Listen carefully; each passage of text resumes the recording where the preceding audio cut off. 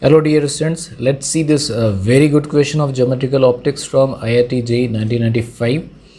That time there was no advanced or JEE main, but I have written advanced because its level is that of the current JEE advanced level. It was a revolutionary question in a sense that for the first time a question of refractive variable refractor index was asked, and later on JEE advanced 2017 a similar question was asked. So let's read the question. A ray of light traveling in air is incident at a grazing angle of incidence 90 degree on a long rectangular slab of a transparent medium of thickness 1 meter. The point of incidence is the origin. The medium has a variable refractor index given by ky power 3 by 2 plus 1 and whole power 1 by 2, where k is a 1 unit. Refractor index of air is 1. And we have to find the relationship between the slope of trajectory of the ray at a point B, x, y in the medium and the incident angle at that point. Obtain an equation for the trajectory yx of the ray in the medium. Determine the coordinates x, y of the point P where the ray intersect the upper surface of the slab air boundary and indicate the path of the ray subsequently. Before explaining how to solve this question, let me tell you a concept of composite parallel glass slabs. Suppose these are a few composite parallel glass slabs and the refractive index of the outside media are, this is say N1 and this is N5, and refractive index of these media are say N2, N3 and N4, and some ray is incident here like this. It get refracted and bend inside something like this, and then something like this, and something like this, and finally emerges outside.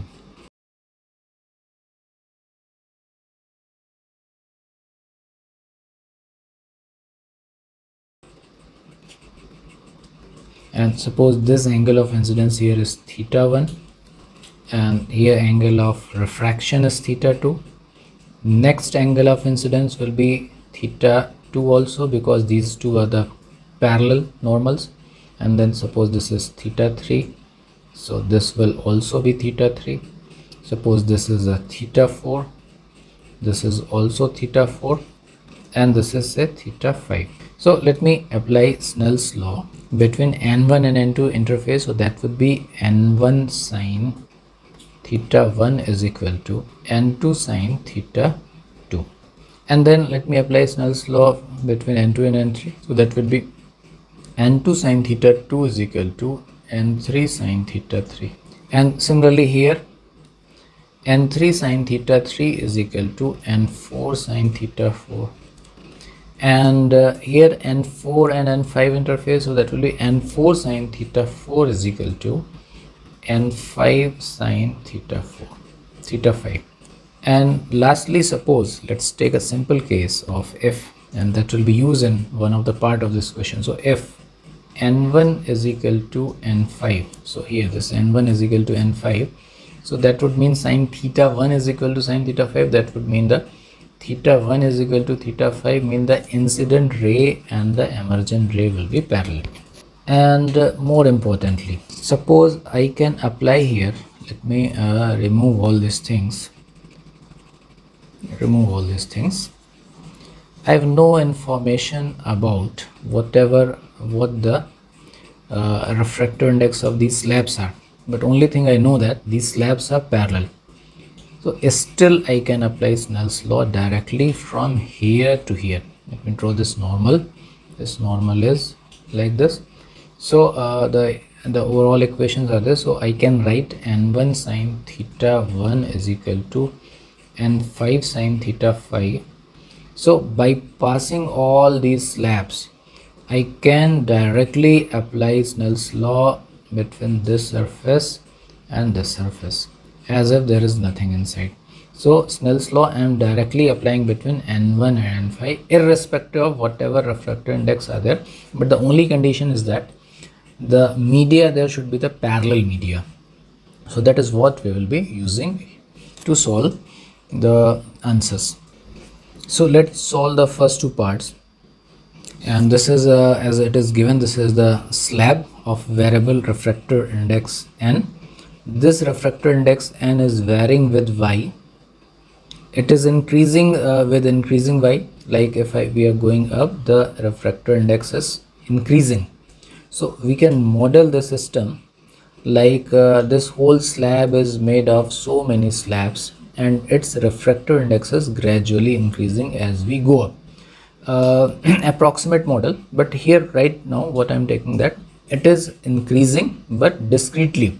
So for some length it has a sum and then it increases, but actually it is increasing continuously. But this model will help us to understand how the ray will go inside. So it is given that it enters the medium at 0, 0. It was written in the question. So this is a 0, 0, and the normals to all these slabs are like this. The normal here is like this, the normal here is like this. So all the normals of the slabs are like this. We can think like that. So here the normal, here the normal is like this. So this is the normal here, this is normal here, and the ray grazingly enters, mean the angle of incidence is 90 degree. This is the ray that enters here, this is 90 degree. And suppose these refractor index are increasing little by little. Suppose this is a 1.1, then 1.2, 1.3, 1.4. These are refractor index, just to get some idea. So as here the refractor index was 1 air, so it is going from air to another medium little bit more denser, 1.1. so the ray will bend towards normal a little bit, because just slightly increase. So the inside the ray, the first refraction, the ray will be something like that. Then again the above medium is a little bit more denser, so the ray will further bend towards normal. And similarly the ray will keep on bending towards normal, like this, like this, like this, like this, like this. So in every slab the ray is traveling in a straight path, but as it enters to the next slab it slightly bends. If the thickness of these slabs are very small, so it will appear that this ray is continuously bending along a curve. And that is what happens if in case of this discretely varying refractor index, there is a continuously varying refractor index media like this. Here also n is increasing with y. So in place of this, if we have this kind of a medium which is given like this, so the ray inside will continuously bend, and it will go like this, it will go like this, and we have to find the equation of trajectory of this path like this. It will bend in a continuous fashion. Suppose this is the path, and it will come outside, and that we have to see in one of the option. So suppose there is this point B, this is a point B, and this point has a coordinate, say it's given this point B has coordinates x, y. So we can think of two slabs from here to here like this. Think of this part. From here to here there are so many little slabs of very little thickness, and the refractor index is gradually increasing. So you can think the system as a made of an infinite number of parallel glass slabs. So normal here is like this, this is normal here, and this is normal here. And suppose this point is A, so we can directly apply Snell's law between A and B, as just I had explained. And for that we need the angle of incidence or refraction. So I'll make a tangent here. Suppose this is a tangent at point B on the ray, and this tangent makes a angle theta from the positive x-axis. So if this is theta, so is this theta, this is theta, and here this is normal. So at this point the angle of incidence at this, suppose this is a level y, at this point the angle of incidence is say I, and if this is I, so this is also I. So I plus theta is equal to 90 degrees. So I is equal to, I is angle of incidence at P. So theta is equal to 90 degree minus I.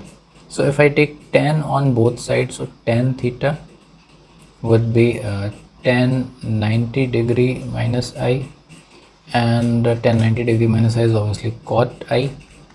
And what is tan theta? Tan theta is the slope at B.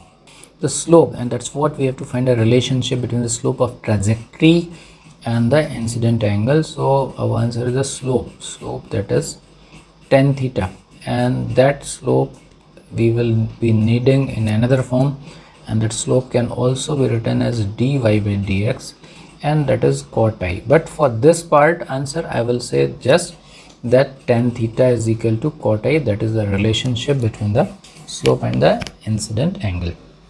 So now I'll for the part B I will apply Snell's law between A and B. So what will be that? At A, just before at n is 1, so that will be 1 into angle of incidence, here is a 90 degree, 1 into sine 90 degree is equal to refractor index at this level is n, so I am just writing n, later I'll put the value n into sine I, and sine I is cos theta, sine I is sine 90 minus theta.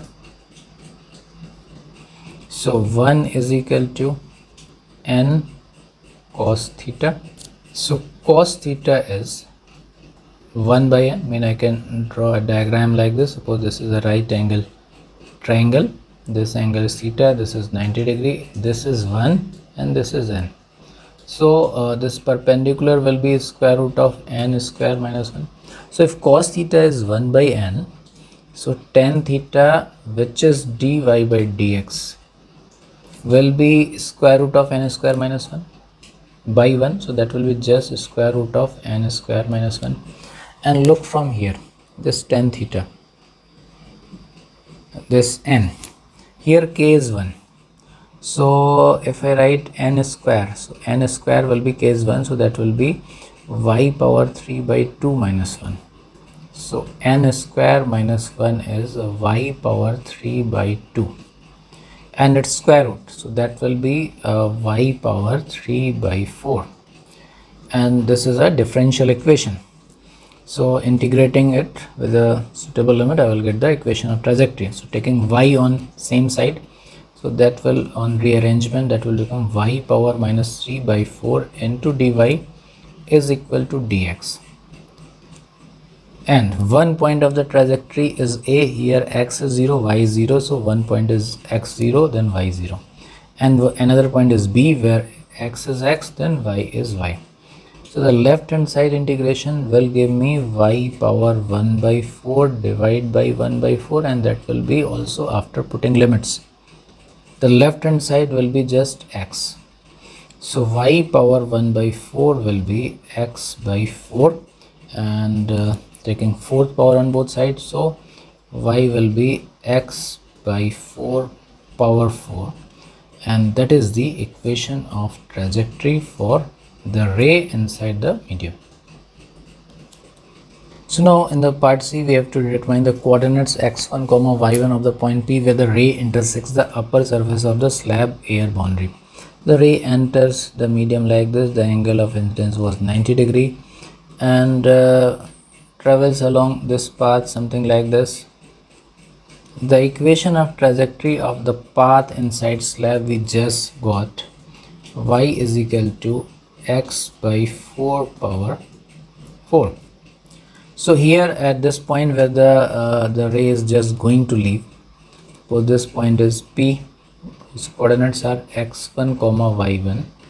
So y1 is actually the height, that is a t. So y1 is a 1 meter. So if we put y1 is equal to 1 meter, so we will get 1 is equal to x by 4 power 4. So take the fourth root and x has to be positive, so we will get x is equal to 4 meter. So the required coordinates are x1, y1 are 4 meter, 1 meter. Now this is the point from where the ray will just emerge out or will intersect. Indicate the path of the ray subsequently. So here the medium is air, and just outside the medium is air, and in between we can think of this this variable refractor index medium as a made of a infinite number of the parallel glass slabs, and in the parallel slabs we can directly apply Snell's law between two levels. And just in the beginning I told you that if this medium and this medium are having the same refractor index, so the emergent ray will be the parallel to the incident ray. So the emergent ray here will be parallel to the incident ray like this. So I will say that the path, subsequent path, will be the parallel to the slab. So the ray grazingly enters the slab and the ray will leave also grazingly, just touching the slab, and it will go outside.